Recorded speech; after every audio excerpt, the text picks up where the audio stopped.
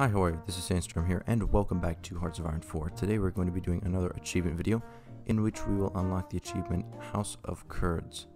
For this achievement, Kurdistan must own all of its cores, and the only stipulation is that Kurdistan cannot be released from any of the countries it starts with cores on. So that would be Iraq, Iran, Turkey, and France. So let's start a new single player game.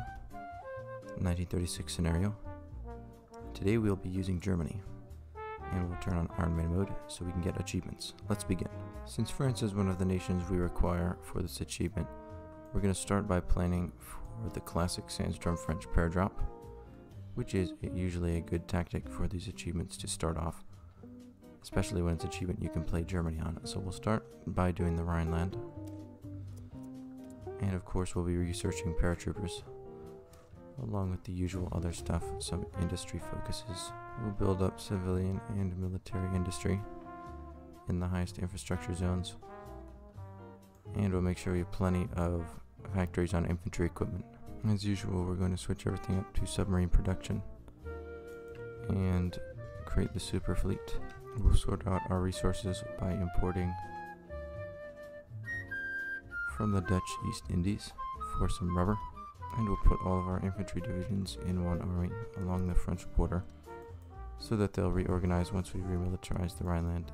And we'll put the rest of the divisions right here, swap out the 3 tanks, and then put 3 infantry in their place, because we're going to change this army over to paratroopers. Alright, I think we're ready to hit up to 5 times speed and wait to have enough political power to justify on France. We now have enough political power to justify on France, so we'll justify on Alsace-Lorraine.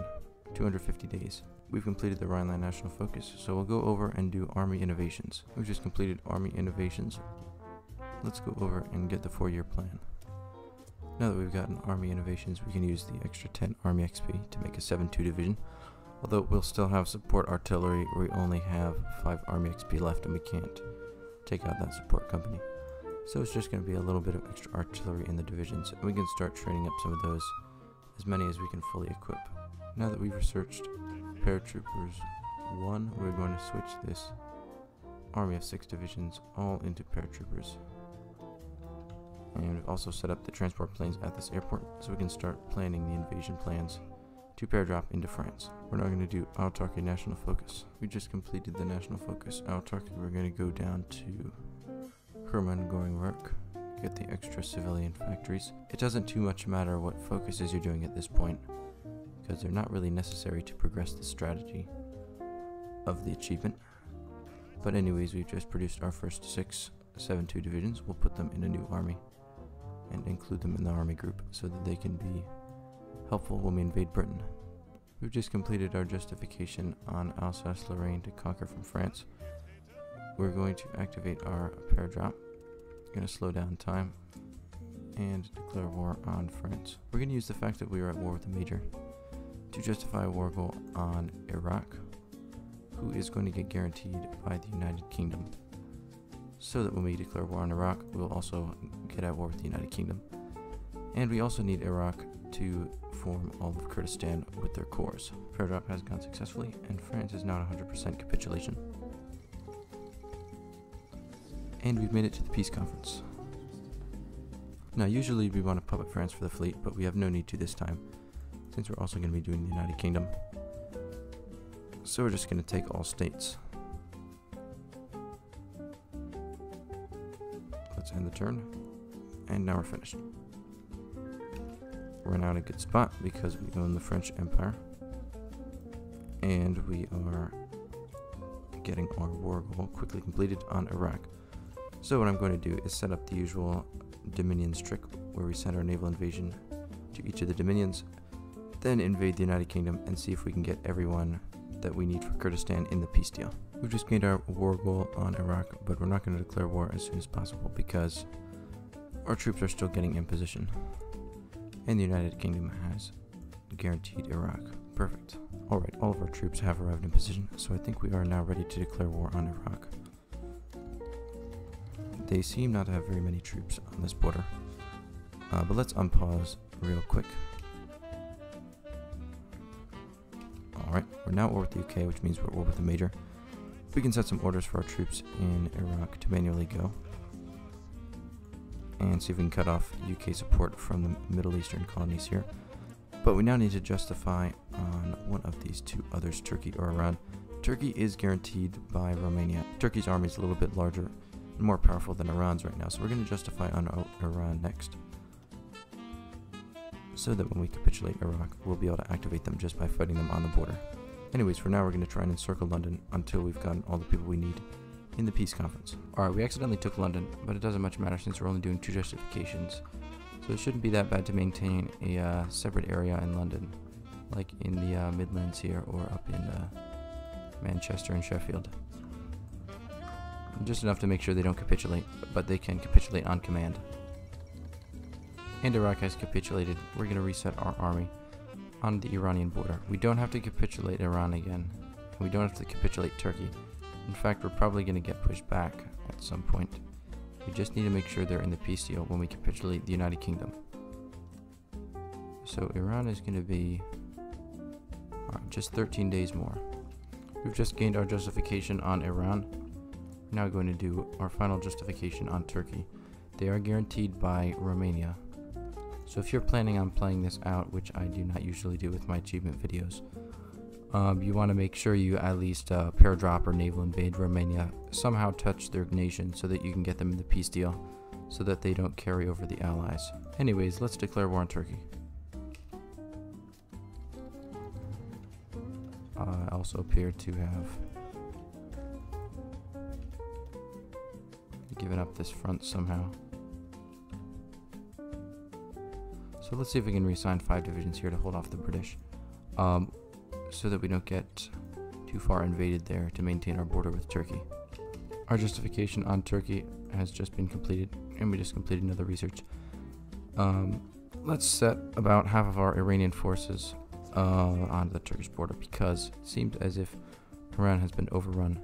They're actually a good bit away towards capitulation. We could hold out for a little bit more and capitulate them, but I don't think that's going to be necessary, since we just have to capitulate the United Kingdom to end, as long as none of these powers become a major, which they should not, since most of the starting majors still exist. So let's take half of our troops, hold them, and go to the Turkish border. Make sure we're railroading. Again, I don't think Romania is going to be included in this peace deal, because we're not going to get to actual mainland Romania, even if they do send troops down through Turkey to fight. Anyways, we should be ready to declare war on Turkey. Let's do that right now. Make sure we do a force attack onto their territory to see if we can get them to take some war score. And Romania is in this war, but they're not in the Allies right now. Let's just wait a few days to make sure they take enough casualties to be in the peace deal. I believe it has been long enough we have touched the Turkish territory in one of their core victory points. Let's walk into these little encirclements all around Britain, since we are ready to complete the war. It's a bit messier since we accidentally took London. And let's check, is everyone in the peace deal? Yes, everyone is in the peace deal. Fantastic. We'll take the UK. Usually we would puppet them for their fleet, but we didn't do that with France, and it's really not necessary for this run. Because we're not even going to be playing as Germany after this peace deal. We're going to have to release ourselves as Kurdistan. So let's satellite the British Raj, British Malaya, after passing a little bit. Make sure we take everything from this peace deal. Alright, we have taken everything in the peace deal. I believe the Allies should now only exist in Romania. Yes, I believe that is correct. It is yellow, because Romania now leads the faction. And let's unpause for a little bit to make sure there's no game jank happening here. I've seen this happen sometimes, especially if you're switching ideologies. If you forget to unpause for a day, the game sometimes doesn't update, and whatever you're trying to do doesn't work. So let me go into our occupied territories. We're going to have to leave Germany, although they now control a vast empire.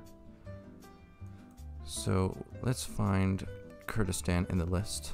Alright, there's Kurdistan down in K, under Kingdom of Morocco and above Kuwait.